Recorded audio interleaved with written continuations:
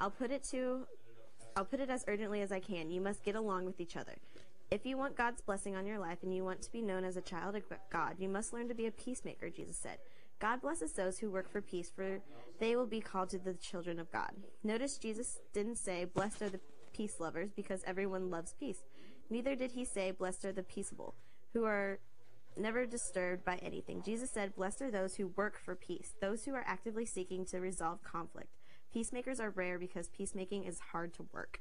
Because you were formed to be part of God's family, and the second purpose of your life on earth is to learn how to love and to relate to others, peacemaking is one of the most important skills you can develop.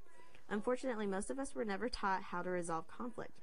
Peacemaking is not avoiding conflict. Running from a problem, pretending it doesn't exist, or being afraid to talk about it is actually cowardice.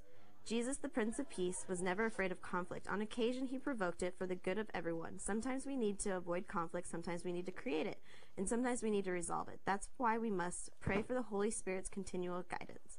Peacemaking is also not appeasement. I don't know what that word means. Appeasement? Yeah. Where does it mean?